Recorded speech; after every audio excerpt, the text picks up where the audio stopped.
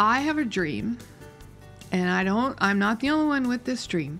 It comes from the World Health Organization, which is to eliminate cervical cancer.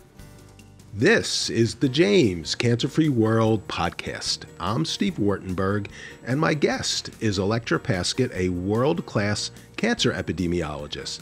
Electra is director of the Division of Cancer Prevention and Control in the Ohio State College of Medicine. She's associate director for population sciences and community outreach and program leader of the Cancer Control Program in the Comprehensive Cancer Center. And she is also the founding director of the Center for Cancer Health Equity at the James. Electra and her team have created several statewide initiatives that have saved a lot of lives through education, prevention, and screening and vaccination programs. And she was recently awarded the very prestigious Cancer Prevention Award from the American Society of Clinical Oncology and the American Cancer Society. Welcome back to the podcast, Electra. Thank you very much, Steve. It's great to be here. Congratulations on your big award. I understand is prestigious, really is the right word. It is. In the cancer prevention and control world, it is. Yes, thank you. So that means you're one of the superstars of cancer prevention. I can say that. You don't have to say that. I don't have to say that, yeah. Okay. Thanks. The award says it. Yes. So let's dive right in. What is an epidemiologist, and why is this field so important in all fields of science and medicine, but especially for cancer? There used to be an old joke that epidemiologists would say, no, I'm not a skin doctor. Because people think the epidermis, that means skin. But no, I'm not a skin doctor. So what epidemiologists do is they study epidemics. That's if you break down the word. So the epidemic I study is cancer, and there are many different areas in epidemiology. Infectious disease epidemiology was one of the first areas that epidemiologists studied. We've seen a lot of that lately. And lately, yes. Yeah. Cardiovascular epidemiology, for example, and behavioral epidemiology. So I am actually a behavioral epidemiologist because I design interventions and test them to get people to do what they need to do to reduce their risk of developing or dying from cancer. You correct behaviors. I try to correct behaviors. Yes, sometimes it can be hard. Yes. Wow. Okay. So that's fascinating. You correct behaviors because, as we know, certain behaviors, doing things or not doing things, can increase your risk of cancer. Absolutely. So, for example, my colleagues design smoking cessation interventions. I don't do smoking cessation myself. I work with them, but I do things like, how do you get people to get mammograms, Pap tests, colon cancer screenings, HPV vaccinations? Those are the types of interventions that we design to try to change that behavior. Now, before we get into that and some of the specific programs, what attracted you to this field back in your college and post-college days? Right.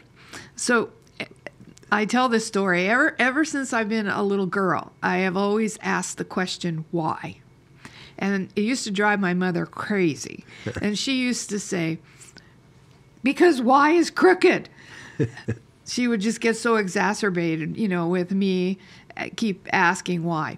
And asking the question why is the perfect question for an epidemiologist. Or a journalist or podcaster. Or a journalist, right. Or a police, that's right. A detective. But we understand why. What causes disease? And why does this happen? And then what can we do to fix it? That's the part I do. I don't stop at the why. I stop then, well, what can we then do about it? But before we get to what can we do about it, why do you think why was so important to you? What is it in your personality or your environment that made you want to always know why things were the way they were and how things worked. I'm a questioning person, and I love murder mysteries, So find out the whodunit and the whys is really part of who I am.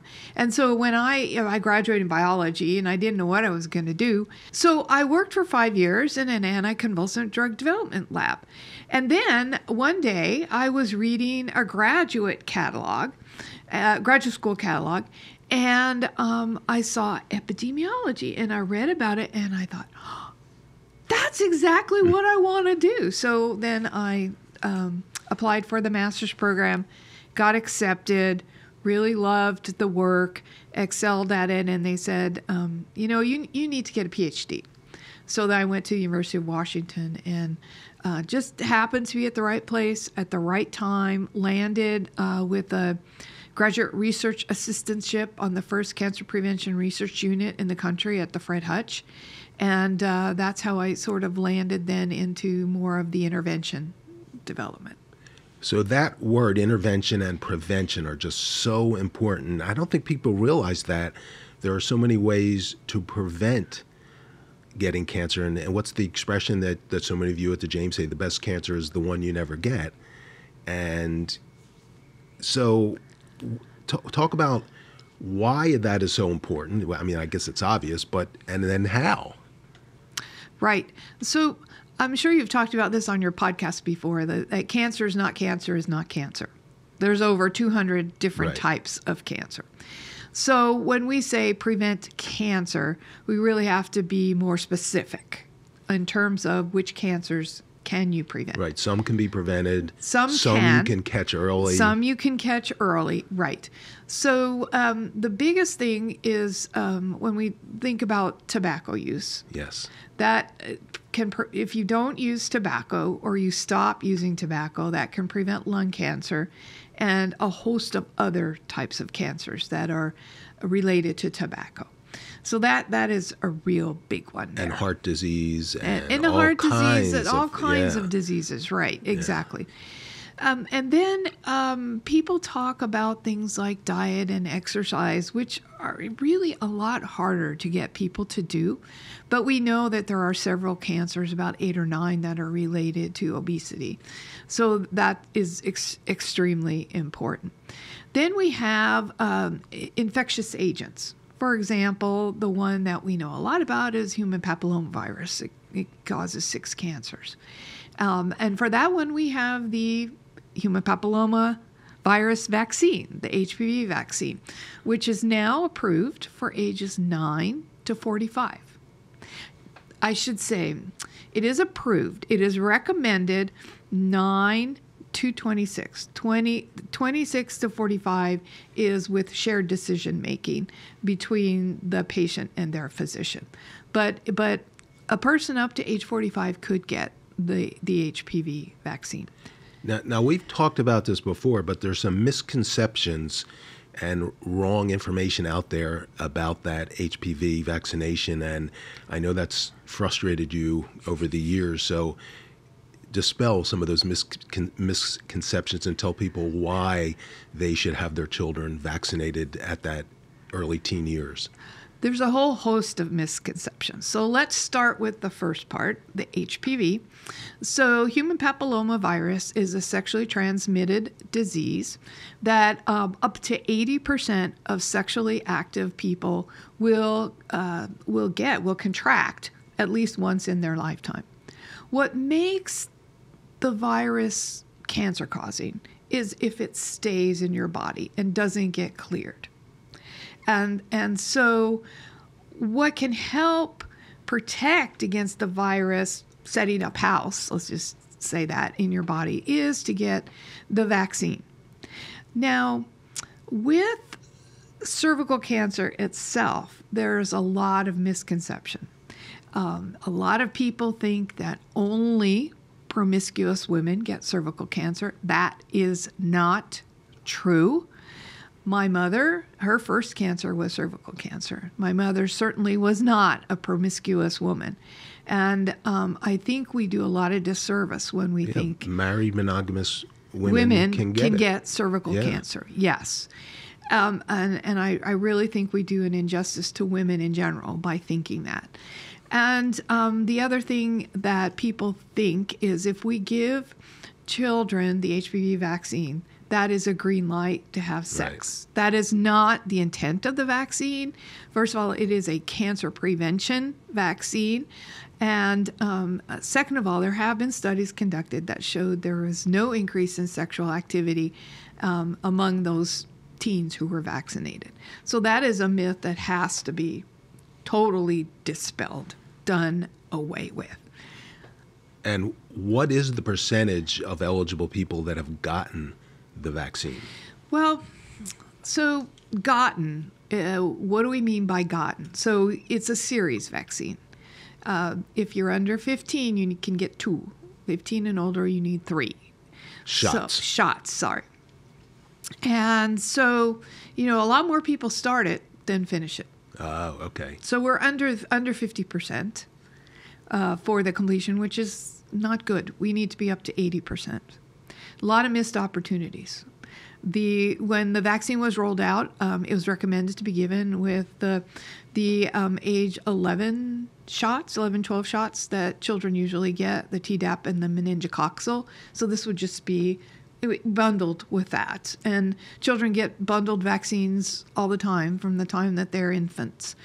The other part I want to just say a couple of words about is vaccine. And with COVID, there's really been a great wave of anti-vaccination sentiments. And, I feel bad about that because now in the 21st century, we don't have the infectious diseases that our ancestors had to live through. And the main reason we don't have a lot of those infectious diseases is first, improved sanitation, refrigeration, but vaccines. Right. And now we're seeing exactly what you just said about this anti-vax sentiment that's growing. We're seeing measles outbreaks where there shouldn't be. Exactly. And, the same with the COVID and measles, all of these, we could really lower the baseline in the population if we would get vaccinated. There's nothing put in the vaccines, that some of the myths are promulgated about that. There's nothing put in them. If we could just remember, bad put in. Yes, There's only that's what I mean. The good things. The good things, right? And they have been tested for safety. And if we could just remember the polio days. Yeah. I mean, I got a polio vaccine when I was a child, but it wasn't too long before I was born when people still got polio, and it was devastating. And the way we, pretty much reduce that is through vaccination. And there's a lot of mistrust. We just need to trust people. I've gotten now the COVID shots and the boosters. I've had 5. And 5. I'm okay. I'm here, So they are safe. So the same with the HPV vaccine. It is safe. And in the United States, we now have a 9-valent vaccine, which means that it will protect against 9 different strains of the HPV virus. Oh, okay. And reduce your risk for 6 different cancers. Correct. Wow. Another one of your titles includes the cancer health equity. And that's a topic that's getting more and more discussion for the right reasons lately. So what does that mean, and how does that then apply into what you and the James do here all over Ohio? Right. So when I came here a little over 20 years ago, we set up a program which soon morphed into the Center for Cancer Health Equity. And our goal is to reach into all populations in our catchment area, which is the state of Ohio, and identify, understand, and address the factors that are causing differential health outcomes in terms of cancer. Differential meaning differences that should not exist, which is another way to say disparities. So we seek to achieve health equity to eliminate cancer-related disparities.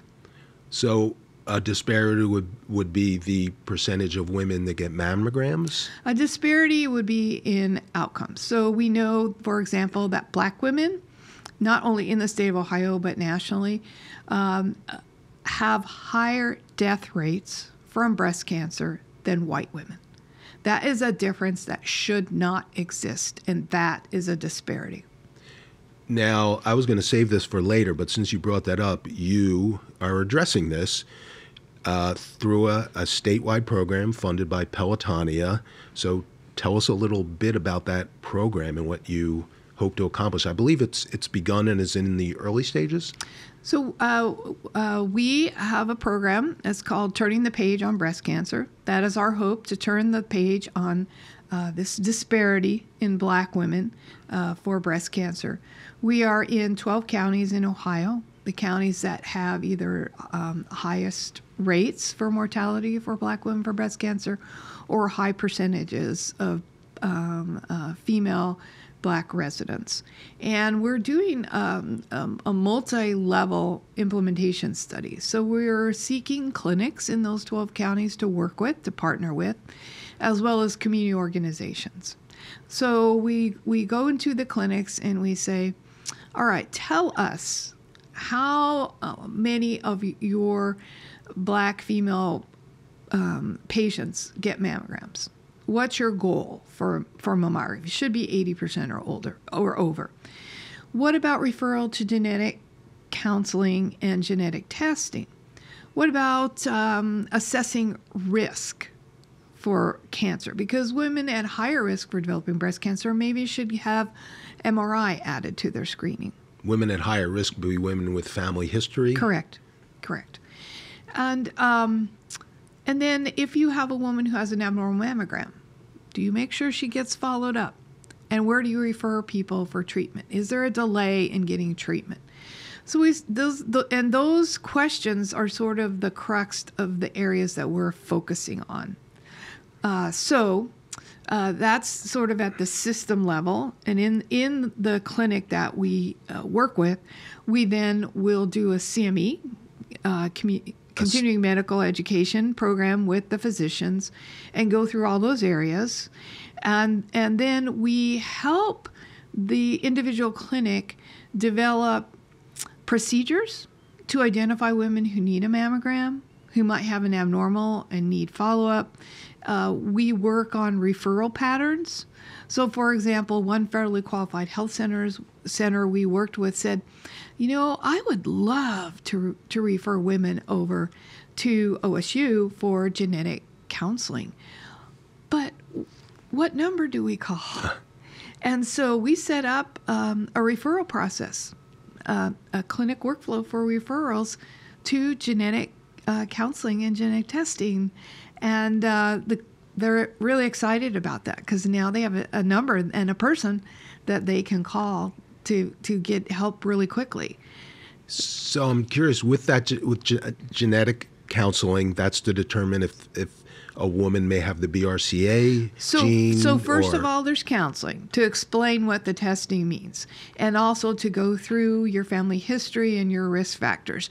And then it's the woman's decision if then her history and risk factors indicate she might then she's offered genetic testing. Yes. And if it is positive that that this woman has the BRCA gene, which greatly increases your chance and can be passed on, you need to know that and get more counseling. And then there's a surveillance system that can be implemented. Extra surveillance. That woman is probably going to get cancer. Exactly right. Let's catch it early. Right. There are some myths that we've found about genetic testing, and we are addressing in our educational presentation to the clinicians.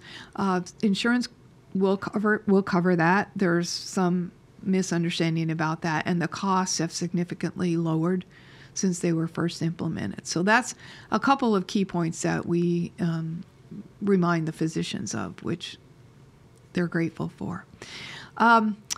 Then I want to talk about an exciting thing that we added to the Turning the Page on Breast Cancer, and that's our website. Okay.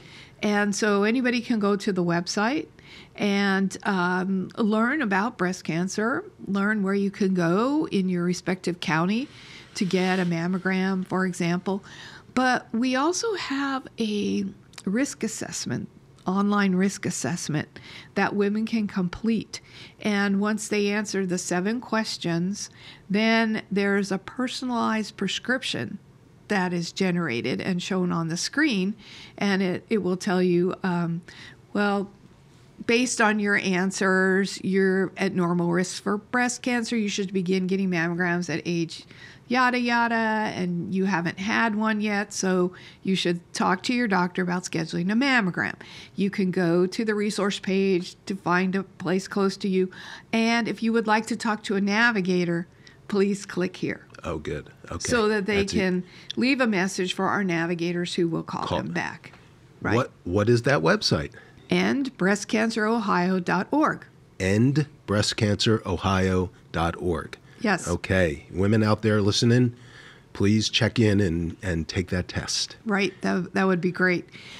So that's the main vehicle, we're pushing. And then we also work with community organizations in the counties to attend health fairs, et cetera.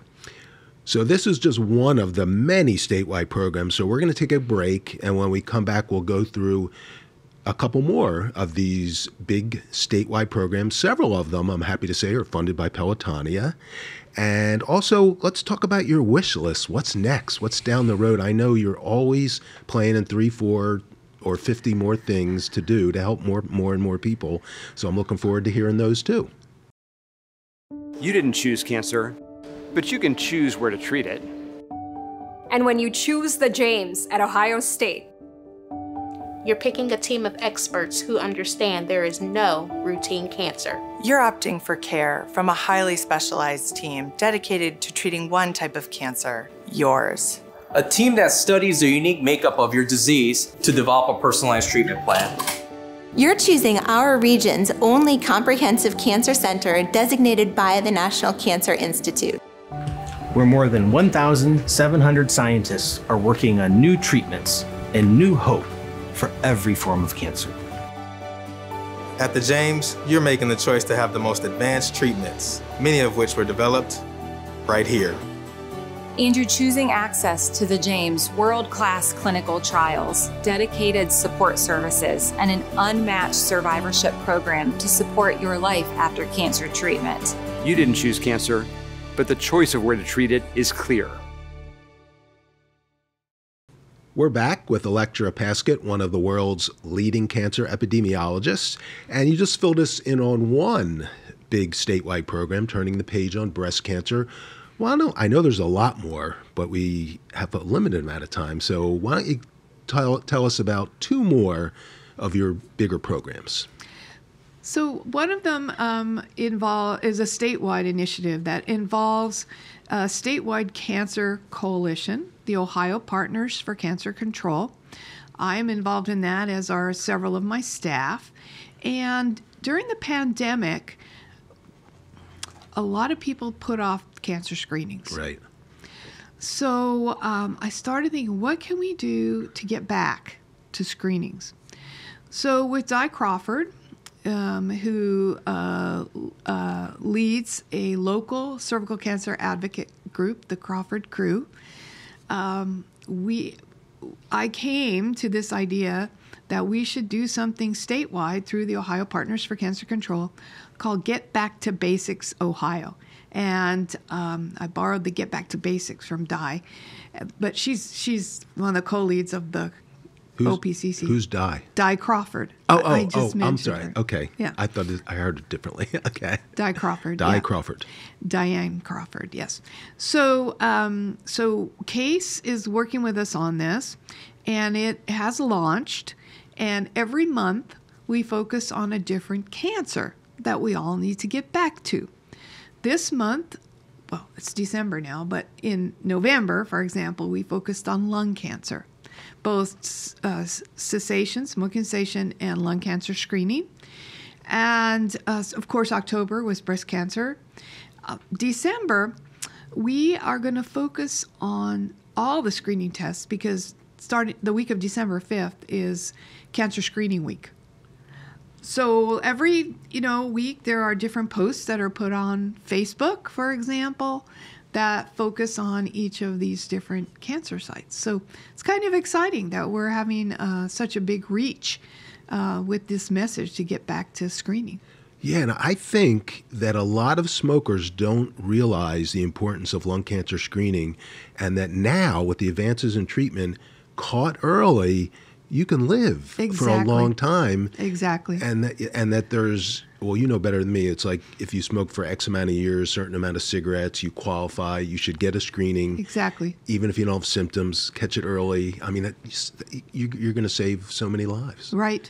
And we are seeing the lung cancer death rates turn around, both because of cessation, screening, and these improved treatments. It's just a game changer, total game changer. And unfortunately, the lung cancer screening rate is only between 3 and 5% of the eligible people. Of the eligible people in the United States.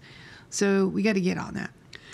And how much are there's numbers on what percent screenings went down during COVID and how many deaths that could relate to 5, 10, 15 years from now? There are numbers, and the former director of the National Cancer Institute, Dr. Norman Sharpless, during the pandemic gave a presentation, also wrote an editorial.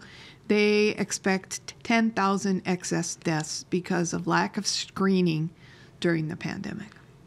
So for you, when you hear that number, how do you react? I cringe. I'm a 3-time breast cancer survivor. Right. So 2 of my 3 were found by a mammogram.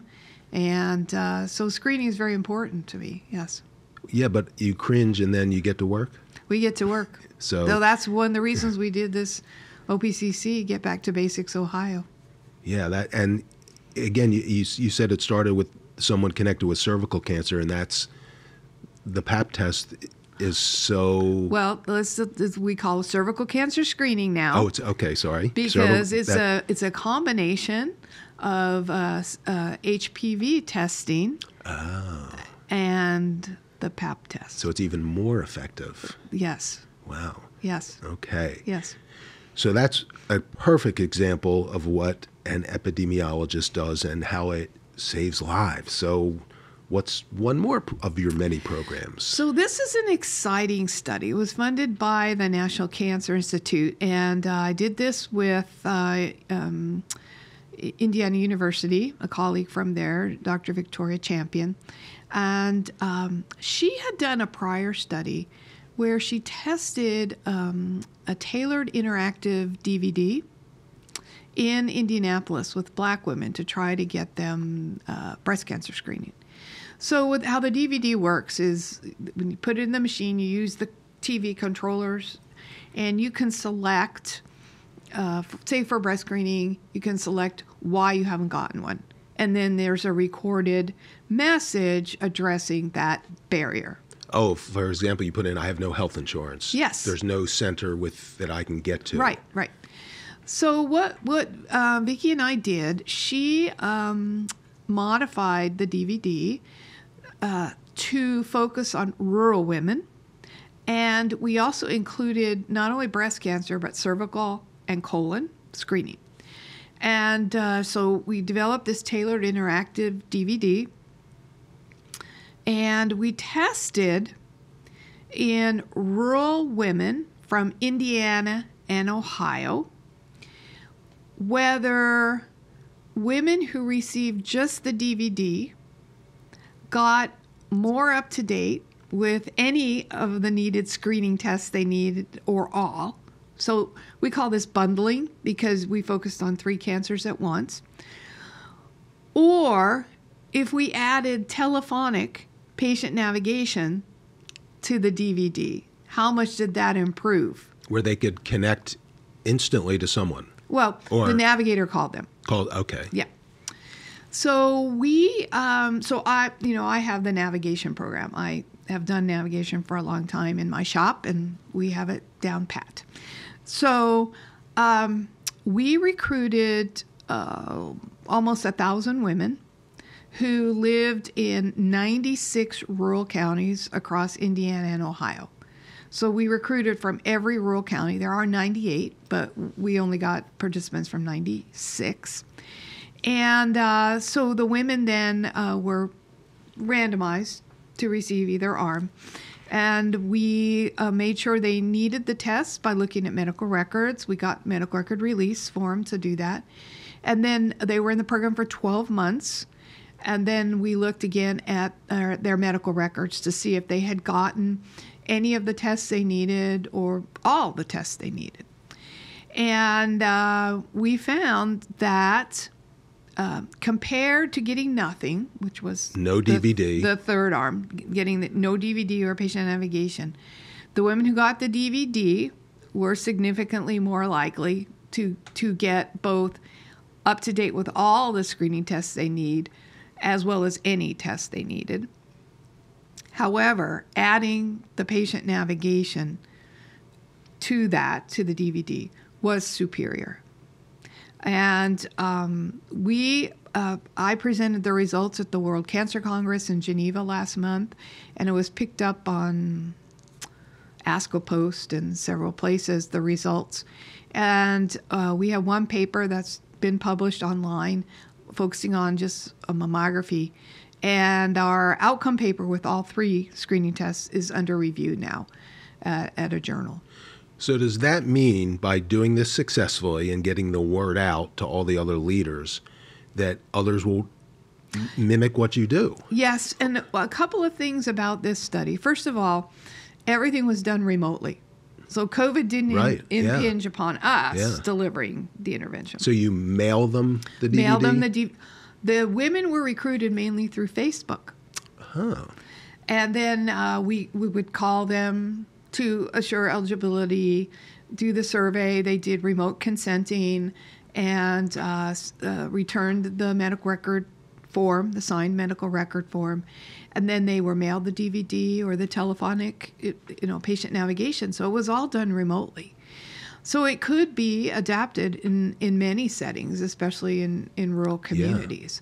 Yeah. And so I was just at a meeting the last 2 days in D.C. for another study we're working on. It's one of the Moonshot initiatives, accelerating colorectal cancer screening and follow-up using through implementation science. And the investigators, we had an investigator meeting, a lot of them were talking about bundling. They were saying that, the federally qualified health centers that all of us work with were really wanting to do bundling. They didn't just want to focus on colon. They went. So I said, hey, we just did this successful intervention. It could easily be adapted and disseminated, elsewhere. We would like to move the DVD to web-based. The reason we chose DVD back in the day when we did this was we didn't feel that web presence was so great among the counties that we were focusing on. There still is a digital divide. So that's why we went to DVD. And very few women, in fact, none of the women said they didn't have a DVD.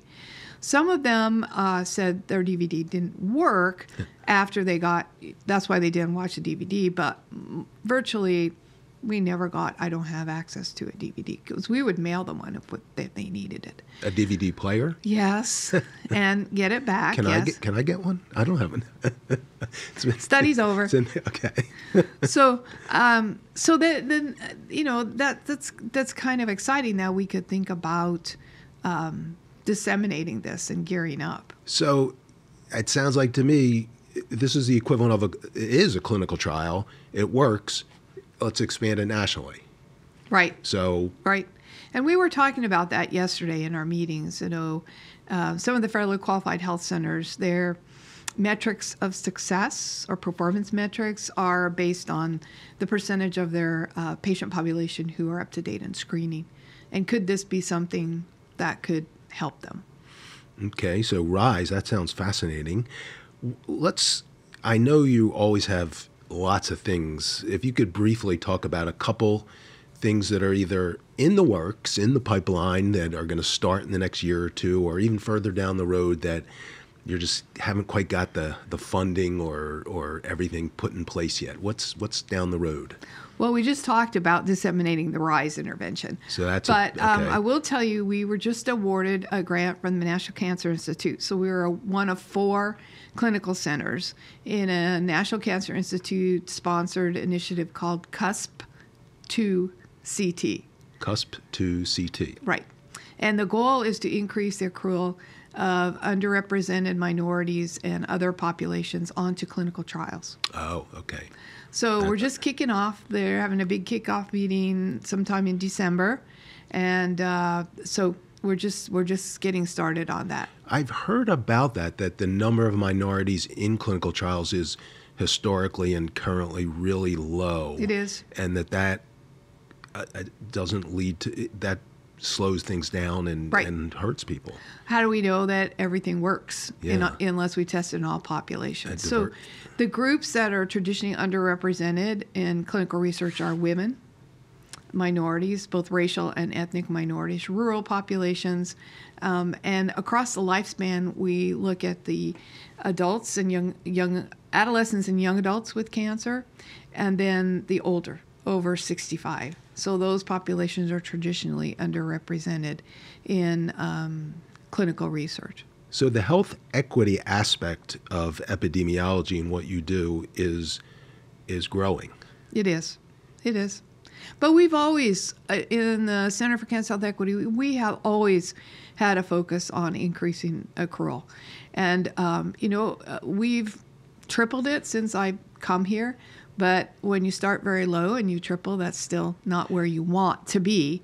So we've implemented several strategies, including having translation services, working very closely with the translation services here at the Wexner Medical Center, and our navigation. But, we have limited funds, and so this will give us a few more positions that we can actually work extremely closely with the wonderful clinical trial office, which we've already started to implement what I developed, which is called the accrual enhancement protocol. And that's what we're going to implement, and we're hiring extra staff so that we can do that. So you mentioned funding, and it seems to me, tell me if I'm right, that in the past that funding for underrepresented groups was harder. The very nature of they're underrepresented. How do you get funding? It's slowly, not quickly enough, but slowly turning around, and you're leading that charge. Trying to lead. Okay. One of the leaders, right. Yes. Right. The other area is I have a dream, and I'm not the only one with this dream. It comes from the World Health Organization, which is to eliminate cervical cancer. And several years ago, the World Health Organization came up with the 3 pillars that we need, which is increase HPV vaccination, increase cervical cancer screening, and assure follow-up of abnormals. So a team from the Big Ten Cancer Research Consortium, which Ohio State is a part of, we have submitted a couple of grants looking at implementing a strategy to eliminate cervical cancer in the Big Ten, focusing on minority underserved populations who bear the biggest brunt of cervical cancer. So when you say eliminate it, so the HPV, a woman who gets the HPV vaccination is vaccinated, she won't get it. For women who don't, will the screening prevent it or just catch it in the earliest stages when the success rate can be like 95 or above? The screening can identify early abnormalities that can be treated. Like precancerous polyps in the colon, that same concept? That same concept, yes. And that can treat the cervical abnormalities to prevent developing invasive cervical cancer. So little by little, as you get more women to get the HPV and more screened, you can bring that number down to 0. Yes, but it has to be both. Vaccination, because remember, we mostly vaccinate the young, and then screening. And even if you're vaccinated, you still need to get a screening test. Okay. But the big problem is the follow-up of abnormals. So I did my doctoral dissertation looking at why women with abnormal, back then it was only PAP, abnormal PAPs don't come back for follow-up. And back then it was about only 60% came back for the right and the timely follow-up. That rate has not changed since then. Wow. They're scared? They don't want to know? That's part of it. That's part of it. Yeah. They don't understand. A lot of different reasons. And cost is a huge problem.